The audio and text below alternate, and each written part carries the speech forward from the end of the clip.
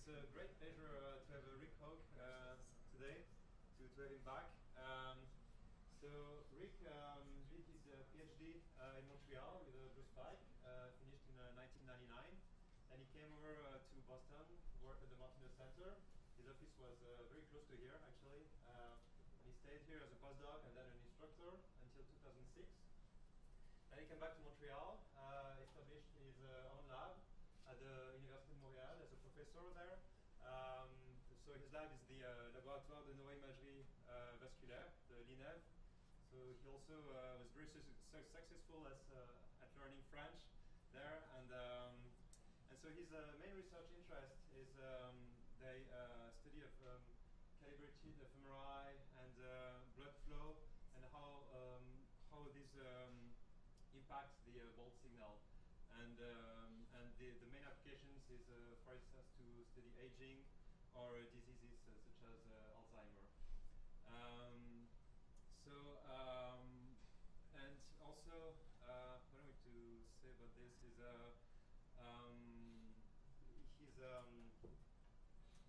so I think that's pretty much it.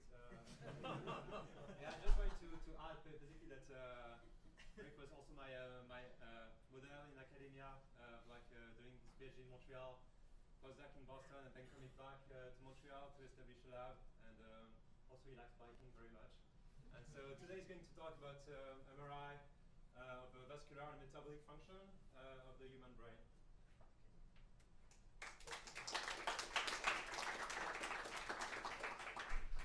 Well, thanks very much, Julien, for the kind introduction and the invitation to speak here. It's really a pleasure to be back. I've been everybody I've spoken with. I've said I cannot believe 5-6 years have gone by, and it's been a blur. Anyway, my kids are bigger now, and I hope I'll be able to make it back more often. I'm actually allowed to travel now. Yeah, it's a real pleasure too to be introduced here by Julien. I was carrying on the tradition of Montreal graduate students coming down here and benefiting from the amazing environment here. So I was also the president on Julien's PhD committee, so it's all very incestuous. So maybe that's the wrong word to use. So today I'm going to talk, as Julien said, about the research program we've developed in my group, which focuses on imaging of vascular and metabolic function in the human brain. So the main concepts I'm going to cover will be the discussion of the importance of baseline physiology. I'll go over technical aspects of calibrated MRI. Given that this is such a strong methods group, I'm thrilled that I can bore you with 20 pages of equations. No, there are 3 slides of equations. And I'll talk about some age-related effects. It'll be some first looks at a study on physiological aspects of neurocognitive aging that we've carried out.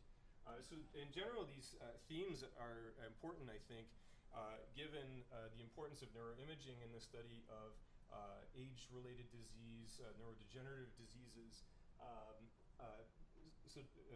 Functional MRI, bold functional MRI, is clearly playing a huge role in our understanding of what's happening in the brain when people develop these conditions and when they age. However, to be able to properly interpret functional neuroimaging data, it's very important to have a detailed understanding of all of the physiological and physical factors that contribute to driving what's usually the bold signal that's observed. So I'll start by talking about how baseline physiology affects the bold signal as a lead into these other 2 topics. Okay, so am I speaking through this mic? Okay, all right. I guess that's for the recording. Again, baseline physiology, there are a number of parameters which are well known to vary with age, for example, as well as with vascular risk factors, and these are potential confounds in functional imaging studies. So we know that as you get older, resting cerebral blood flow goes down. There's nothing new there. Resting oxygen metabolism is a parameter that depends on cellular integrity, and it plays an integral role in determining bold signals, because the bold signal, as we'll see, really reflects nothing other than deoxygenated hemoglobin going up and down, and this deoxygenated hemoglobin is generated through resting or through oxygen metabolism at rest or during activation. So we're using the abbreviation HBr to indicate deoxygenated hemoglobin. That's the reduced state of hemoglobin, or the deoxygenated paramagnetic state. And finally, vascular function can be expected to degenerate with age, as well as again in a way that's correlated with vascular risk factors like cholesterol, blood pressure, diabetes, any number of conditions that are going to impair the function of the vascular endothelium. So we'll both talk about the physical basis of how these impact functional neuroimaging signals, and present a little bit of data at the end demonstrating how these things change.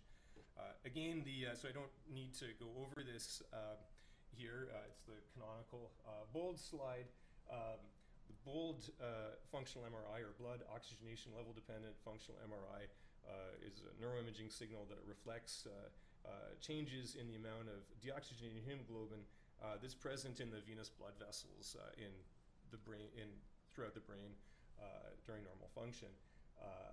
This deoxygenated hemoglobin is there because fully oxygenated blood that arrives in the arteries flows through. This is a capillary, and molecular oxygen is extracted from the blood, leaving the blood deoxygenated.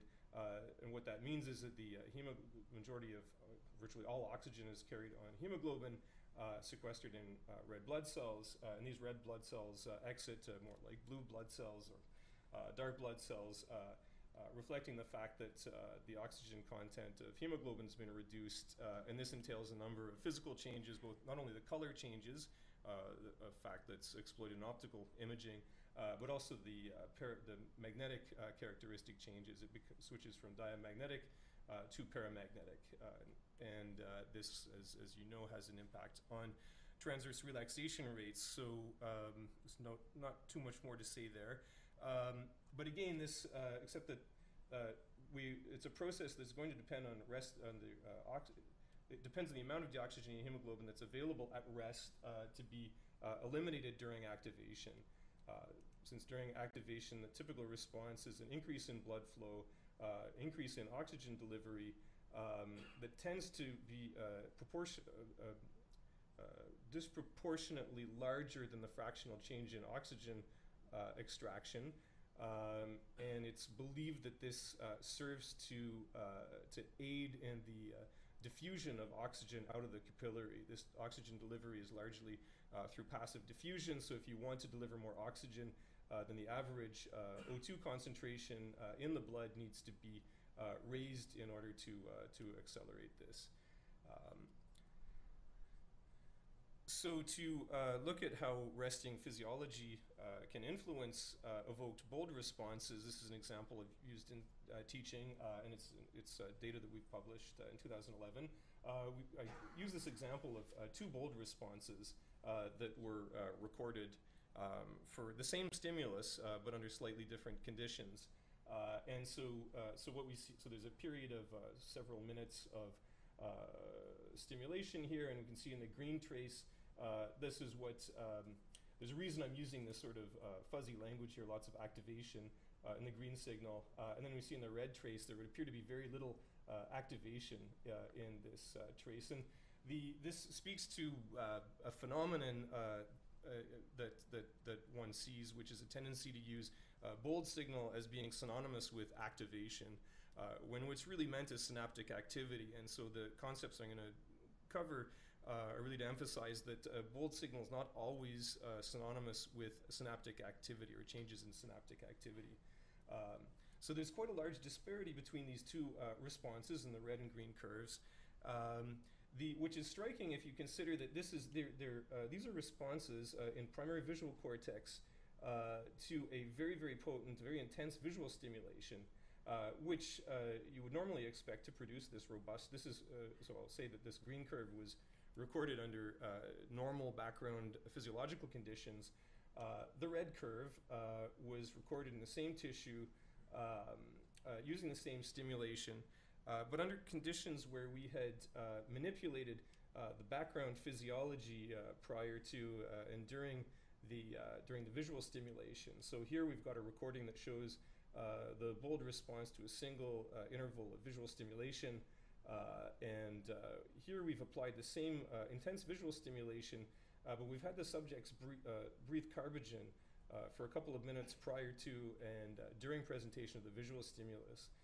Carbogen is a gas mixture which contains carbon dioxide, and the balance is pure oxygen. So it exerts a kind of a double effect, which tends to eliminate deoxygenated hemoglobin in the tissues. It increases blood flow through the carbon dioxide, which is a vasodilator, and then the enriched oxygen, so 90+ percent compared to 21% in normal air, serves to further hypersaturate the venous blood.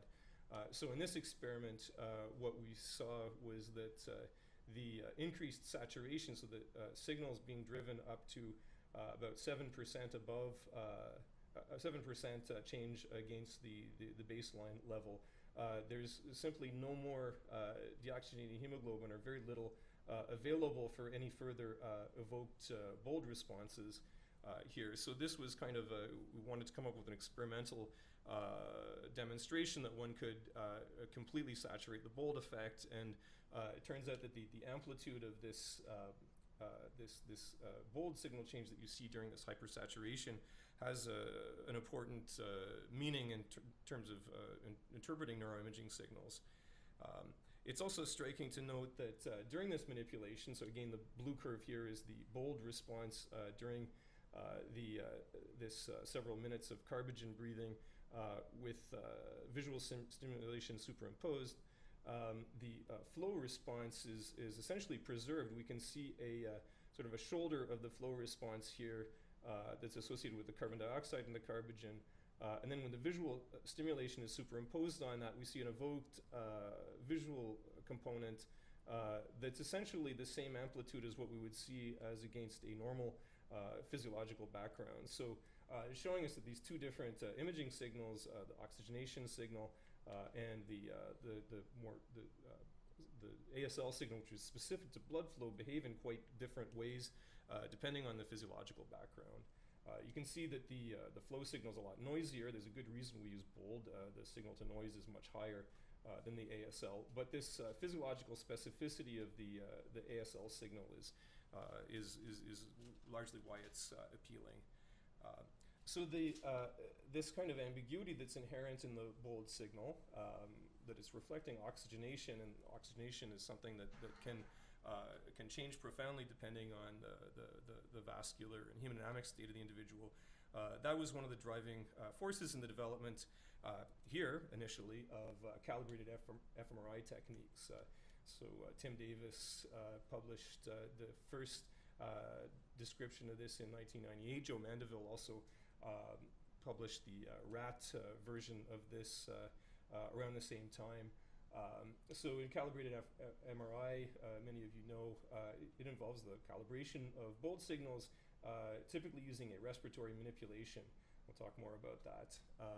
It's generally been used to estimate task-induced changes in cerebral O2 consumption. So it's a functional technique. It hasn't been a technique that provides information about resting metabolism.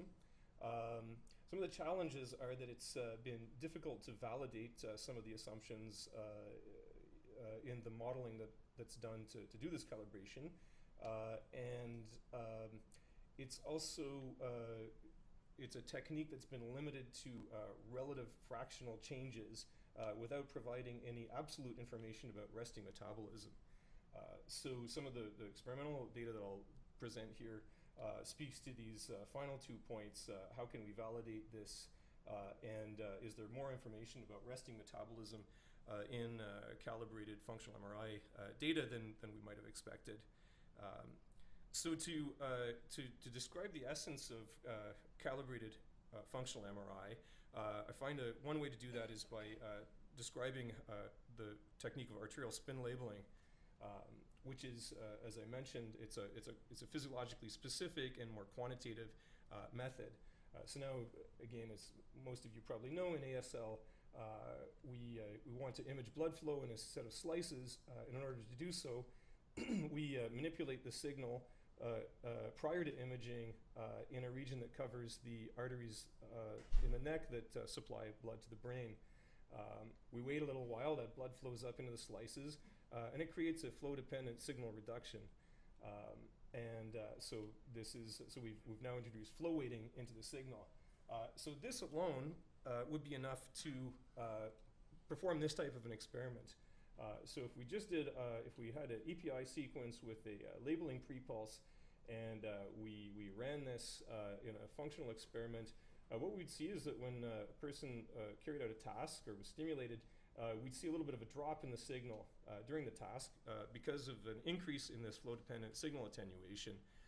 However, this signal alone isn't really enough to quantify blood flow. It's a very small signal perturbation riding on top of a non-specific baseline EPI signal that depends on a whole bunch of things. Most of them are completely unrelated to blood flow. So in a sense, to cut a little bit to the punchline, this is kind of like what standard bold imaging is giving you. You can detect changes, you can do statistics on these, you can do inference to decide whether the change is statistically significant, but relating that in a quantitative way to a specific physiological parameter is really not possible with bold. So the appeal with ASL is that there's a fairly straightforward way of performing a control acquisition which is identical to the labeled acquisition, except that there's absolutely no flow weighting. And so then you can make the claim that the signal difference between the control without flow weighting and the flow weighted version reflects CBF. So it's really the distance between these two signals that's specific to CBF. You're subtracting out everything else and you're isolating the purely flow dependent component. And so now you can see that during a task, this distance gets wider, and we can interpret that as being linearly proportional to the increase in cerebral blood flow. And so it's relatively easy to alternate between a labeled acquisition and a control acquisition, which with no flow weighting, and you subtract these with sufficient averaging, and you'll get a nice image that's specific to CBF, and it can be made quantitative in absolute units. But then what about bold? We know that bold is showing you deoxygenated hemoglobin go up and down, but that's a lot harder to turn on and off the way you can with ASL. There are some ways one could consider alternating between gradient and spin echo, isolating R2 prime, but there's no obvious means of doing it, as ASL probably wasn't obvious when it was discovered either. In hindsight, it's obvious. But again, so in bold imaging, we're looking at deoxygenated hemoglobin going up and down. This influences the transverse relaxation rate, and with suitably sensitized sequences, a long delay between excitation and image and detection, we get an image which, very much like the ASL flow-weighted image, contains a small intensity component that depends on the amount of deoxygenated hemoglobin in the tissues. If we have an individual perform a task, again, we benefit from the phenomenon that the flow response tends to increase the mean capillary O2 saturation, venous blood exits being more saturated than at rest. There's less deoxygenated hemoglobin, less attenuation of the signal, and so the signal goes up. But this has gotten us basically to where we were with the ASL label-only series. We can do statistics on it, detect regions with significant changes, but even though these changes tend to have a characteristic percent change from the baseline EPI signal, it's not really very physiologically meaningful. In order to specifically home in on the physiology that's at play, we would need some means of acquiring a signal that reflects the EPI signal, the T2 star weighted EPI signal we'd see with no attenuation from deoxygenated hemoglobin. And in that case, you'd be able to do a subtraction. You'd get a difference, which would be a direct index and a specific index of deoxyhemoglobin. It turns out that in this case, it's not a linear dependence like it is with CBF, but it can easily be mapped into a linear dependence. So the difficulty is how to get this. So one of the, and indeed all the prior calibrated fMRI work, the work done here by Tim Davis, subsequent developments at Oxford, have focused on evoking small bold signal changes during respiratory manipulations and extrapolating those to this bold signal increase that would be seen if there was a complete elimination of deoxygenated hemoglobin. So our objective in sort of reproducing here this evoked bold response during carbogen inhalation, and one of the objectives of that was to see if we could, rather than extrapolating, directly measure this bold signal increase during what might be a complete elimination of deoxygenated hemoglobin. For a number, we think we were able to essentially reduce venous HBR to 0, and this is sort of an interesting reference point for validation of other calibration methods. It turns out that this manipulation with carbogen it's kind of a it's not terribly comfortable for subjects. It was 10% carbon dioxide by volume, which is a lot, and furthermore the 90% O2 seems to potentiate both the vasodilatory effects of the CO2 as well as the feelings of discomfort, which is probably through Haldane effect. The storage of the carrying of CO2 in the blood depends to a large extent on the oxygenation of the blood, and so essentially what happens is the CO2 becomes more active in many of its physiological effects in the presence of enhanced levels of oxygen. So this manipulation, while it's kind of direct and robust, and we just did this by doing a standard bold measurement, is probably not something that's suitable for wide-scale application, particularly in vulnerable patient populations. But we think it's a good validation tool for looking at more conventional approaches at calibrated functional MRI. So to go back to the conventional calibrated fMRI model, essentially all of the published techniques have depended on on the original idea that was proposed by Tim Davis here, and that is that bold signal changes essentially could be modeled as a partial excursion toward this theoretical maximum M, which reflects the signal you get if you eliminate all the deoxyhemoglobin.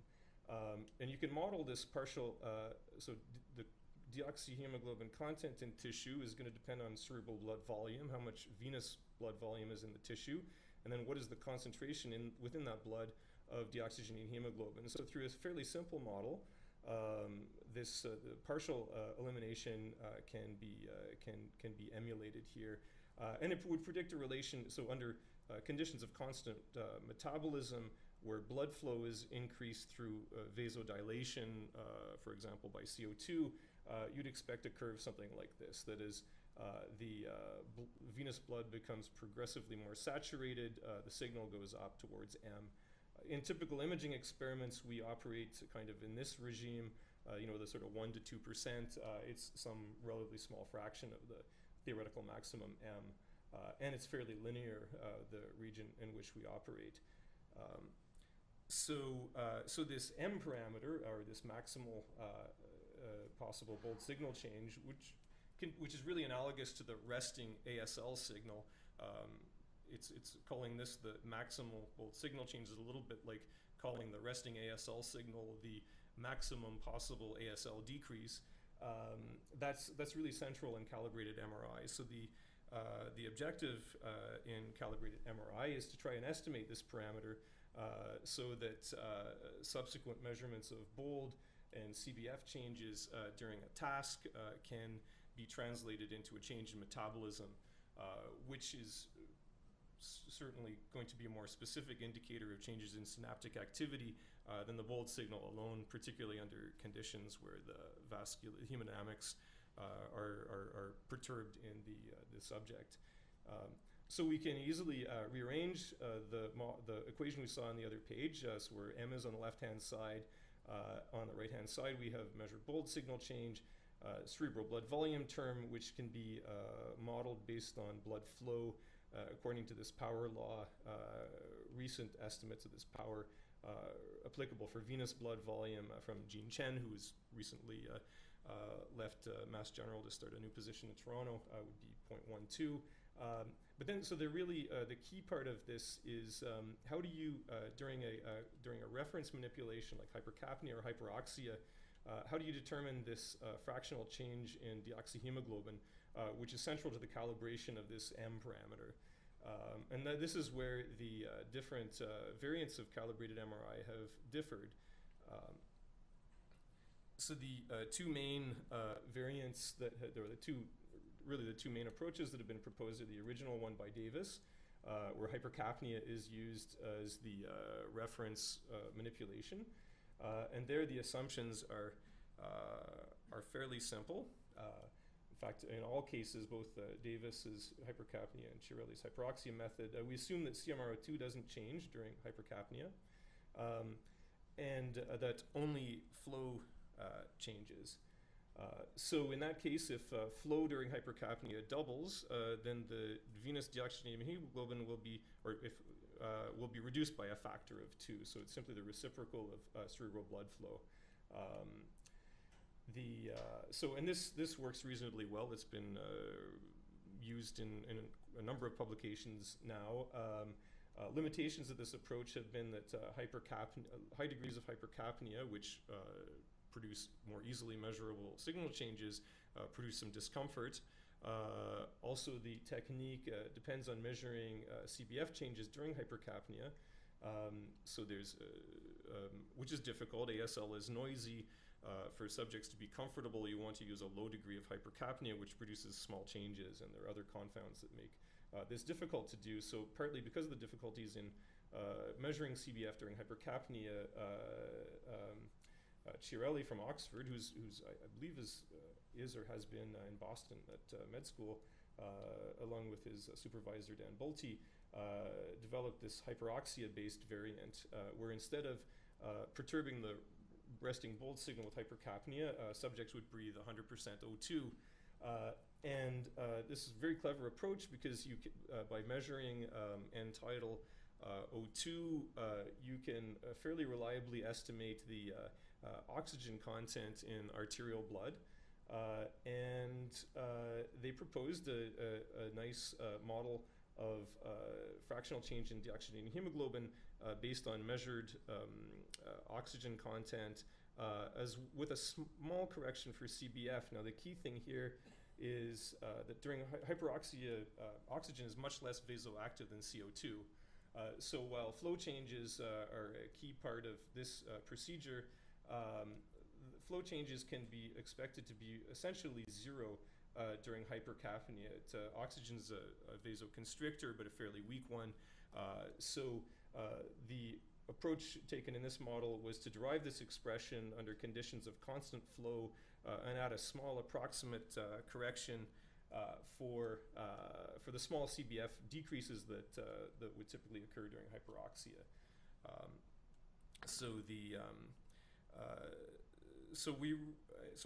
In reviewing this literature, we thought a fair bit about what are the differences between these two? Can one be made to encompass the other? And we realized that with some adjustments to the model, we could in fact derive a form which was exact for arbitrary combinations of changes in flow and oxygenation. So this is what we've called this generalized calibration model, which encompasses both the hypercapnic and hyperoxic approaches. So it's essentially, again, it's tedious to go through this equation, but we're modeling fractional changes in deoxyhemoglobin, which we need to calibrate this M signal or resting bold signal, based on two additive terms. One is just the flow-related dilution, as in the Davis model, but adjusted for the arterial O2 content and metabolic O2 production. So it depends on oxygen extraction fraction. And then a second term which reflects the reduction of tissue deoxyhemoglobin that's associated with additional O2 delivered in arterial blood. So if we make arterial O2 go up by giving more oxygen, whether it's in pure O2 or carbogen, this term will start to reduce the amount of deoxyhemoglobin in tissues. If we increase flow through administration of carbon dioxide, this term will lead to decreases in the tissue deoxygenated hemoglobin. And again, this expression is exact, and it works for arbitrary combinations of flow and oxygenation. We were motivated partly to do this by our carbogen experiments, where it was neither pure hypercapnia or hyperoxia, and so subsequently we were interested in seeing if we could come up with experiments that would validate this, indicate whether it's correct or not. Also, it seemed like there was a possibility of extracting, given that there's a dependence on oxygen extraction fraction, some information about resting oxygen metabolism. So to test this, when I say we, this is my graduate student Claudine Gautier's, one of her PhD projects, conducted a series of gas calibrations, and now these were hybrid gas calibrations. So we would induce both hypercapnia, administering CO2, and pure O2 to the subjects. And you can see that looking at the bold in green responses and flow in red, you have quite a different response profile for these two manipulations. CO2 will drive bold signal up, and it also drives up the flow signal due to the vasodilatory effect. O2 produces a very weak, very weak influence on the CBF signal, which is noisy as usual, but it nonetheless increases O2 substantially due to simply because we're delivering, there's more O2 dissolved in the plasma, and this O2 in the venous blood will bind to hemoglobin, thereby reducing the deoxygenated hemoglobin. As an additional control, we also had people undergo a carbogen manipulation. This was with a weaker, this was a carbogen formulation with less CO2, so it was a lot more comfortable for the subjects. It was only 7%, and just the 3% reduction made a huge difference in tolerance. And in this case, we can see, looking at the response profiles, here we've got, so we have a flow increase, as here. It's a slightly larger flow increase than with CO2 alone. The CO2 contents are the same. And this is an example, is a statistically significant difference, which is likely due to the Haldane effect, the fact that the vasodilation of the CO2 is potentiated by the fact that we're also administering 90% O2. And you can see the sort of synergistic effect on the bold response here, that we have a much, much larger bold change than with O2 or CO2 administered alone. So with this, so this is what we were able to do then with this data, is we can insert it into this solvable form of this generalized calibration model. So what I've shown here is a huge equation, but just a few things highlighted. On the left-hand side is this M parameter that we need to estimate to provide. It's the resting bold signal that we need to translate bold to a physiologically specific parameter, change in deoxyhemoglobin. And the green values are all of the measured values, the observables. So we can measure CBF during the gas. These are all during the gas manipulation, during a given gas manipulation. So CBF, bold, and the O2 content in arterial blood we get from end-tidal respiratory measurements. The subject's expired gases is sampled, and this is quite a robust and easy measure to do. You can assume a hemoglobin value in healthy subjects. It's quite constant. Hemoglobin concentration value. We have a number of studies where we're measuring this through blood draws in elderly or pathology cases. You probably would want to measure this because it enters into them. That can be easily done through blood draw. So again, and since we have at least two gas manipulations, hypercapnia, hyperoxia, this would provide two versions of this equations, which can be solved then for the two unknowns of M, the resting bold signal, and the resting oxygen extraction fraction, which are highlighted here in yellow. So we can solve this, any two pairs of any two of the equations to estimate those parameters. And so so again, what the previous slide indicated is that we can express M essentially as a function of a bunch of measured parameters which are fixed, And then if we don't assume a fixed OEF value, in the Chiarelli approach, they would assume a resting OEF value of, say, 0.3. We can allow this to vary. So for each gas, you get a curve, which is this M versus OEF 0 curve. So for CO2, it flattens out. It doesn't really depend much on OEF. However, the oxygen, the hyperoxia curve depends a lot more strongly on OEF. Where they intersect is the solution.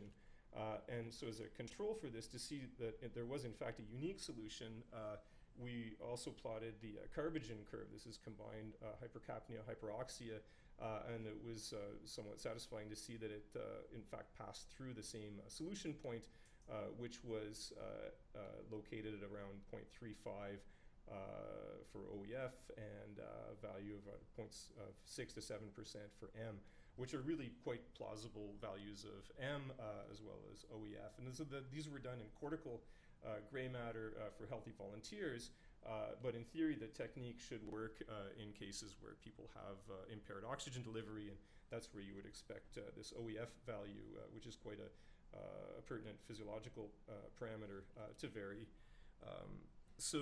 And it's also a small step from this to calculate resting metabolic O2 consumption, since we have the arterial O2 content from the respiratory measures. We have resting cerebral blood flow in absolute units from the ASL that's conducted in the gas measurements. We can get the resting value from the GLM fits that are done to estimate the evoked responses. We have a DC term, which represents resting blood flow, and then the OEF 0 is derived from the solution. So putting these together, we applied this in a group of 7 subjects, 7 young healthy volunteers, and we got a fairly good clustering of M and OEF solution coordinates. And when the OEF and resting cerebral blood flow and respiratory values were combined to produce CMRO2 estimates in micromolar units, these in fact were very well centered at around 140 micromoles per 100 grams per minute, which is in quite close agreement to PET literature. There's extensive PET CMRO2 literature on this. So it's kind of rewarding as a validation procedure to be able to put the ideas together. There are relatively few assumptions made in the model, and extract CMR2 values, which in fact agree so well with PET literature. Moreover, the procedure is, the MR-based procedure here is fairly straightforward to do, and PET CMR02, it turns out, is quite difficult. It requires 3 separate O15 labeled exams, can only be conducted at a PET scanner that has access to a cyclotron, because 15 is short-lived. So we think there's a potential for application here. It's a technique. It's Rick. Yeah. Anyway, you're going to show the pictures. So I was going to ask you You're going to ask how bad do the pictures look? no, the OEF value. So the average value is 0.4. Is that what you're showing? So the centroid of these things is slightly under 0.4. It's I think the group average value we got is 0.35 or 0.37, depending on exactly how you do the averaging. The next question actually is relative to your next picture. I guess I was going to ask you how uniform the OEF is. Yeah. So certainly so these are group average parameter maps of the different estimated parameters, M, OEF, the resting cerebral blood flow, and the CMR02 that's derived from them. So OEF is still quite noisy, and this reflects limitations in ASL. It's always the problem getting ASL that's stable enough. Certainly, while it's noisy, gray-white matter contrast seems to be absent here. I mean, there are all kinds of swaths of noise here.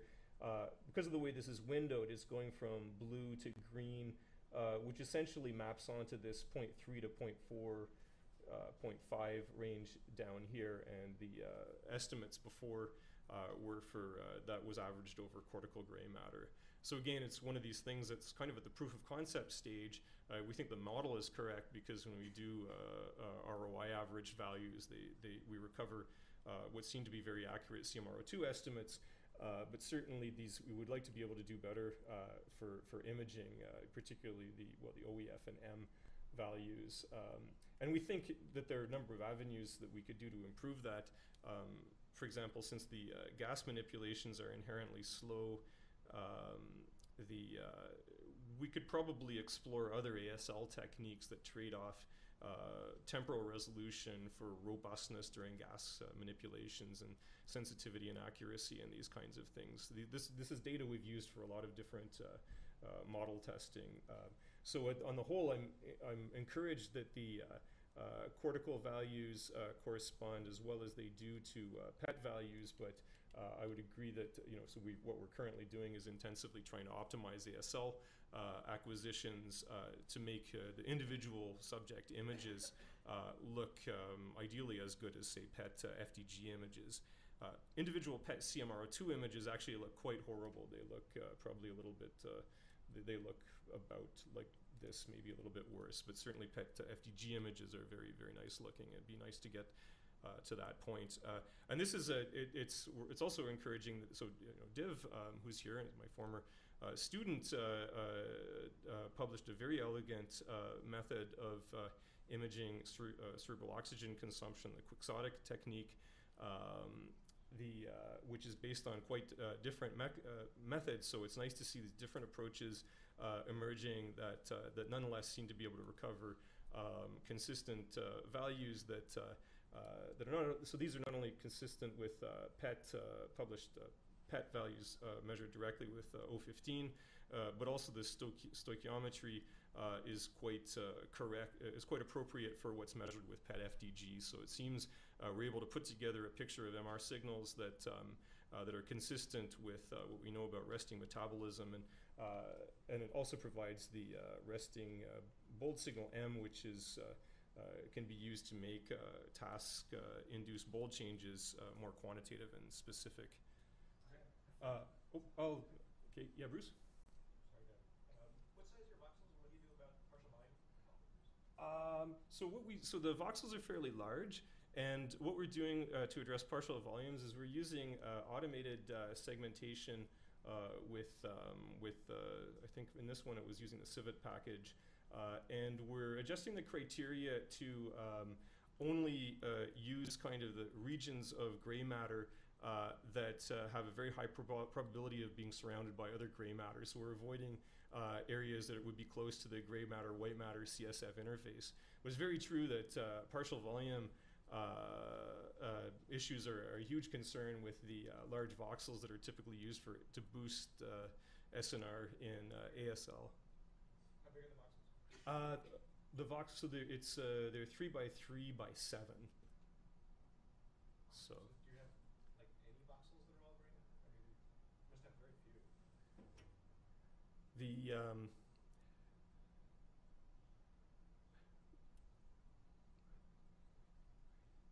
Yeah, no, I mean that's so the other correction that's applied is looking at gray matter fraction versus whole brain volume. So we can adjust for that as well. I think we're sort of at the point where we're not quite at the point where that's our biggest worry. I think the biggest worry is improving the image stability so that the voxel size can be reduced and the image quality can be improved.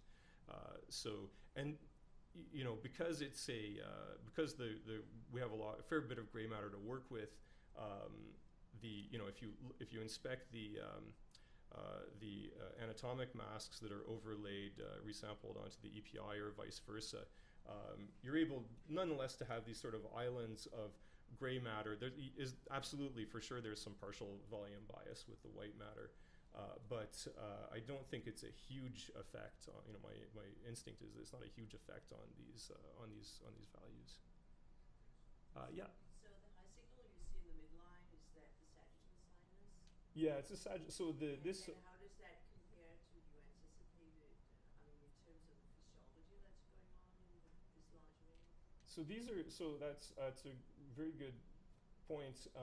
So these resting bold maps, they really are the resting bold signal. Like, how big of a bold signal can you achieve? And so certainly in areas that tend to have large veins, like the sagittal or the straight sinus here, the resting bold signal truly is very, very large.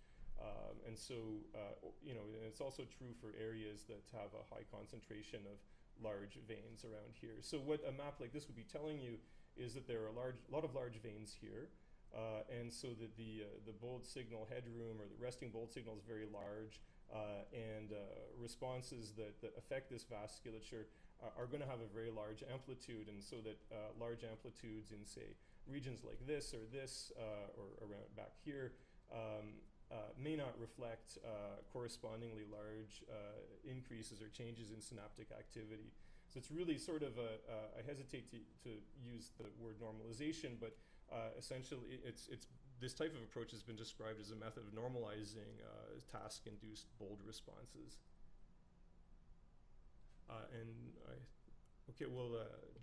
Ken had asked a question. Let's go back to the hyperoxia model. I'm a little bit worried about that because the flow, we know, doesn't change too much, that's right. Mm-hmm. But the animal model, actually volume changes a lot more due to constriction. So the power law between the volume and flow is no longer correct in hyperoxia. So I don't know how big a percentage error you introduce in discrepancy between the flow and volume model. Well, I mean, that's an important consideration, and I mean, I suppose, speaking to that and the partial volume concern, I mean, those are very important concerns. We're very interested in exploring further, what's happening, in detail with during hyperoxia, during mixed hyperoxia and hypercapnia. But the fact, so we are estimating, there are sort of three parameters that come out of this which can be validated against independent measures, right? So you've got CMRO2, which I mean, really with zero fudging or tuning or anything, the gray matter average values are bang on what you get in detailed literature surveys of the PET literature. The OEF values, although there are noise fluctuations here, they're really dead on what people get for whole brain measures, looking at jugular and arterial blood. Moreover, for the M parameter here, we do have a mechanism for measuring, and in the case of the M, we're measuring it with much higher spatial resolution because it's bold only. And in fact, the distribution of values when we analyze them the same way is bang on. So it's difficult to assess directly what's the impact of partial volume because of the huge voxels here, and we really don't know exactly what's happening with CBV from the O2. But for me, the good thing about this data set is that it provides a lot of testable hypotheses or comparisons against other independent measures, which individually are quite valid. So we think that these direct hypersaturation of venous blood, it's a very robust and simple technique. We can verify with susceptibility-weighted imaging that we are in fact hypersaturating the venous blood, and the values that we get between the two parameters are in quite close agreement for that. Basically, this is a direct readout of the M parameter, and it agrees with what we get in cortical gray matter averages for this generalized calibration model. This is sort of an example of the overall the study from which this saturation of visually evoked responses was taken. It shows two sets of traces, one during 4 progressively increased concentrations of this carbogen. It was titrated against just air, so the maximal concentrations here. The second one is identical, except that this intense visual stimulation was superimposed in the middle, and we can see that although it's strong here, it's progressively reduced. Finally, it's sort of at the maybe there's a hint of it, but it's really at the level of noise here. So I think that this is sort of an independent way of verifying kind of that boundary condition that the M measured directly here corresponds with what we get from the applying this generalized calibration model. And again, we're pretty confident that we've achieved this arterialization in this kind of control study. We did susceptibility-weighted imaging with various gas mixtures. So a susceptibility-weighted image will show you the venous vasculature based on susceptibility difference from deoxyhemoglobin. So you see the venous anatomy here during normal air breathing. with CO2, it's reduced somewhat, but far from completely. O2, it's a similar situation with these progressively higher levels of carbogen, 7% CO2 or 10. We arrive at what, and we can extract quantitative values from the SWI. It's really the blood has been directly hyperoxygenated. So this, I think, serves as kind of a validation of the concept. But I certainly wouldn't propose that people do a large-scale study using this thickness of voxels. We needed to get high SNR data to be able to do the modeling, but it's really more proof of concept. The other other way that we've compared the results, this is a map of percent bold signal change during this hypersaturation with carbogen. Compared against the standard calibration methods or the Chiarelli hyperoxia method, the Davis model using hypercapnia, and then the generalized calibration model during carbogen. And so what we found was the hyperoxia method alone tended to really miss all of the real hotspots that are going to exist in large veins. And it tended on the whole to underestimate what the M value was. The averages were sort of in the 4 to 5% range, which we know is too low because it's lower than what we measure with the, in some of the hotter areas in the direct carbogen measure. The hypercapnia was more effective at capturing the big changes in large veins, but it was kind of unstable. We have a lot of artifactual hotspots that are just basically noise amplification in the nonlinear model. The HOHC, the carbogen inhalation with a generalized model, seemed to produce the best balance between stable gray matter values. There's a problem in this subject here with the in the occipital area, but capturing the large vascular venous responses that we know would be large. So just in the last 5 minutes, I'll present some of the actual. This is all kind of proof of concept modeling data on young healthy volunteers. We have done some data on acquired data on neurocognitive aging in a cohort of 32 younger subjects, average age 24 years, and 57 older subjects with a mean age of 63. They're not elderly. They're not very old, but that's sort of early. Anyway, that's the age that we used. So we explored a number of tasks. I got about 2 hours of sleep last night. Sorry. We did a CO2. So here we used the Davis calibration model. So it was pure hypercapnia. It was a study that we've been doing for a couple of years. So we used the CO2 challenge. We did functional imaging with a modified Stroop task. And we acquired imaging data with a dual echo pseudo-continuous ASL sequence. It's the J.J. Wang sequence that's also being used here. And we imaged CO2-mediated vascular reactivity as well as aortic distensibility, which data I will not show. The Stroop task was chosen as we're interested in interplays between vascular risk factors and cognitive function, and there's a lot of data showing that interference-type tasks like the Stroop are maybe particularly sensitive to impaired vascular function or oxygen delivery, possibly because of the inhibitory or executive function component. So you probably all know, but a Stroop task essentially involves presenting conditions where you have a word written in a blue font, but we did it in French. But the actual word that's spelled conflicts with the color of the font, and people are required to report on what the font color is, and they need to suppress or inhibit the tendency to read the word, which is very strong. In this experiment, as a control, we used these neutral X's with colors. It's very easy to report on the color of these. I'm not sure in retrospect it was the best choice of task. We could have used congruent word font color pairings, and that it would facilitate versus confound here.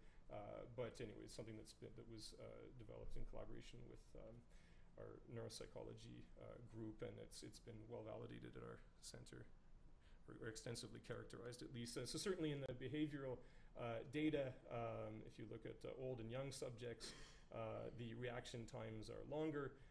when we refer to this as a switching task because there's some to prevent the task from becoming too automatic during the incongruent condition. We have a little bit of rule switching within the blocks. But there's a cost if you have the incongruent condition delays reaction times in a predictable way that's considerably larger in the older subjects. So again, I'm not going to go into a lot of detail on this data, just to use it as an example of how in a typical imaging study we would have a set of bold responses for younger and older subjects, and we see the sort of well-known phenomenon. So these are the interference contrast. It's the response during the incongruent minus the control task, so it represents the sort of inhibitory component of the Stroop task in this case. And we see the often observed pattern of apparently more intense and extensive responses in the older subjects. But with bold alone, the question arises, is this due to true increases in in the intensity or extent of synaptic activity, or is it a vascular effect? So because of the dual echo sequence, we have simultaneous CBF measures, which do appear to mirror this pattern. Again, these are the CBF responses are also more extensive and more intense, although these are statistical scores and not quantitative percent change values. So this is a type of experiment where and we've really only finished data acquisition a couple of weeks ago, we think that the baseline physiology can be used as a control. So in this cohort, again, if we compare young and older for resting cerebral blood flow, we see the anticipated reduction in gray matter cerebral blood flow here. And the CBF values we get, and again, these are also large values, but the CBF values we get do seem to be in agreement, and with the ROI masking strategy we're using, seem to be in quite good agreement in both age groups with the with literature value from PET as well as higher resolution ASL scans that have been done. So this is a little bit, this resting CBF is not really new, but it serves as a bit of a control to see whether we're subject to any gross bias from large voxels. I should say that for resting CBF, you don't need to use big voxels. It's easy to do. It's really more for the task-induced CBF changes, which are quite small. There you really are quite SNR starved. It's very difficult, particularly these subtle cognitive effects like the interference contrast are difficult to capture with CBF, and that's where unfortunately we had to resort to fairly low resolution to ensure that we had adequate SNR. What's more interesting and less widely reported are the patterns of cerebrovascular reactivity in the young and old subjects. So cerebrovascular reactivity can be expressed in a number of ways. Typically, it can be expressed as the percent change in cerebral blood flow per millimeter mercury of CO2 change. So it's a nice task in that it's a global response. All arteries throughout the brain are hypercapnic, so there should be a flow response, and there is everywhere. But it seems to exhibit some regional differences. There are these frontal areas which seem to show higher values, the occipital and parietal areas, and there's certainly a visible reduction in the older subjects, which is apparent both in the maps and is statistically significant when assessed over regions of interest. And so this is something that's important as well in functional imaging data, since what it shows is that for a given vascular drive that may be equivalent to a given synaptic or neuronal input, the older subjects are going to have a smaller flow response. And so that's something that likely needs to be considered when comparing neuroimaging signals between age groups. The M maps show less of a visual difference between the two. These have been windowed a little bit differently. And again, we can see there are hotspots in areas where there are veins at highly conserved positions, essentially like straight sinus. These vessels here